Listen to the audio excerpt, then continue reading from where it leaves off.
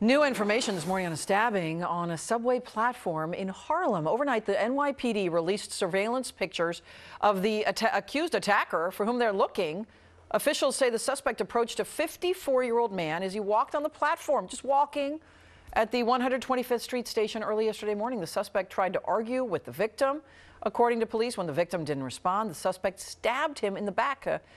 The person who was hurt was taken to the hospital and we understand is in stable condition.